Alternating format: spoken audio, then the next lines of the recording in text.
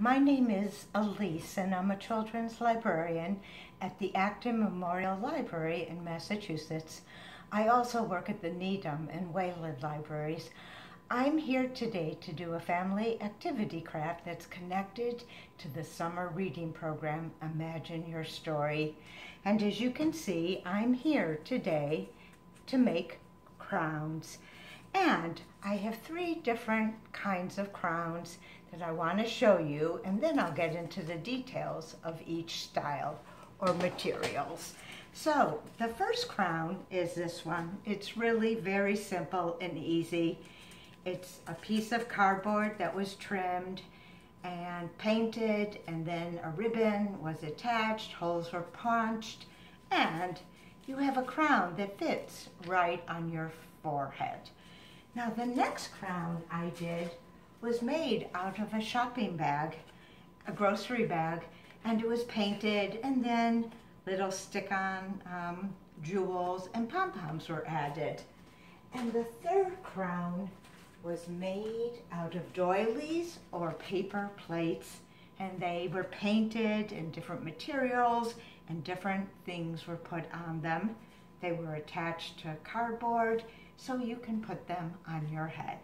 So you can see the 3 different styles are similar, but each one gives you a different opportunity. I'm going to go back to the first one, which was this one, and I'll show you 3 different ones I made. Here is one, and a third one. These are very, very easy. These are made of cardboard. You could also use a cereal box, but even if you use a stiffer cardboard, it bends so it can adjust to your child's head. I had a piece of cardboard that was about 3 inches, and I trimmed it to the right size.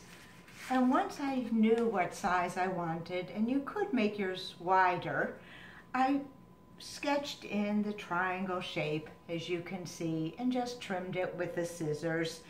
And so, a very easy method. I use different materials to paint, and I'll be going into that later. But as you can see, they have a little bit of a shimmer because after I was painting, I coated my crowns with a glitter gloss. But you can do whatever kind of paint and finishing that you'd like. But these are very simple. The next crown was done with the grocery bag. And you start out with a regular grocery bag, and you trim one edge and you cut off the bottom of the bag. And you are left, this has been trimmed a bit, with a piece of grocery bag paper that's like this.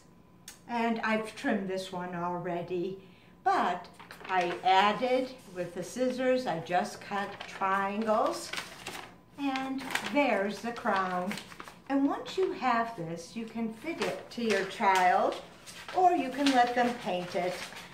Make sure you leave enough space for you to adjust it to their head. You can staple it or tape it. And then once it's the right size, they can begin to paint. And it's very fun. And when the paint is dry, then you can begin to add materials. As you can see, I used pom-poms. I thought they were fun. They just take a little bit of time to glue on, and they'll drop off if they haven't rested or the glue hasn't dried. I also used very, very easy stick-on jewels, and those were fun to add. You can also buy other things in the sewing section, or you can buy plastic jewels or rhinestones. And so there's lots of ways. You can use glitter glue, you could add ribbons. I wanted to paint my crown in pastel colors, so I took my regular tempera washable poster paints, but I mixed pastel colors. I made a purple or a lilac, just put white paint and added purple, I did the same and made mint green. I made a powder blue just using royal blue and white paint. I also made pink using white paint with red. I just wanted to sort of expand the colors for this. So, and I also coated it with the glitter gloss, so it sort of shines and looks a little jeweled. So very easy again. Now the next craft's a little bit more involved, but not really.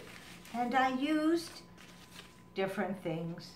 I used paper plates, and I also used doilies, and I had 2 different sizes, and I would fold them and paint them, and I wanted to experiment, so I painted a lot of different ones because I wasn't sure how I'd use them. And when I was done painting, I had to cut a piece of cardboard. This is from a cereal box, and it goes around the head, and then you can punch holes again and add a ribbon or a string.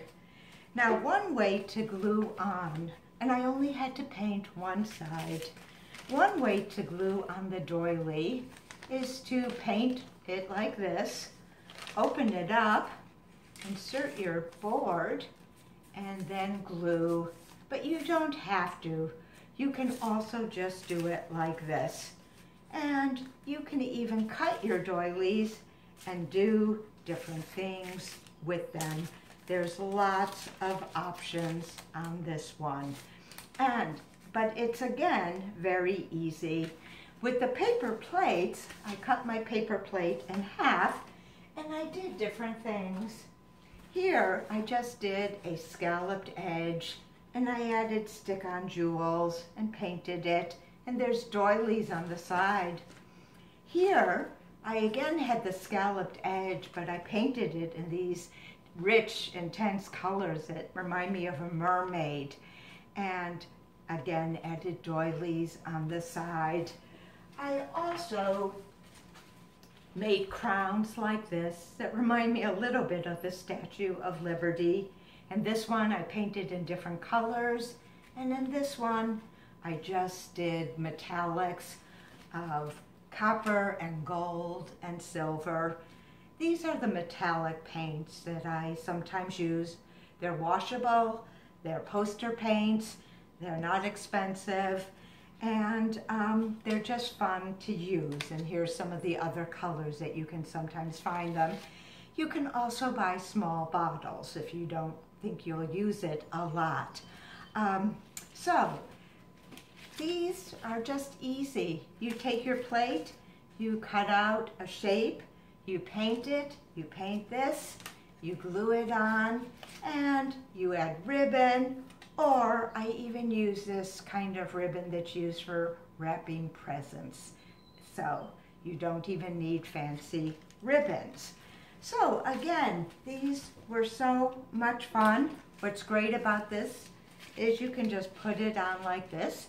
It also will fit someone else. So it's not custom made for your child, and it will lend itself to all kinds of play, which is really what, apart from the pleasure in doing these and exploring the arts, there's also pleasure in playing with these.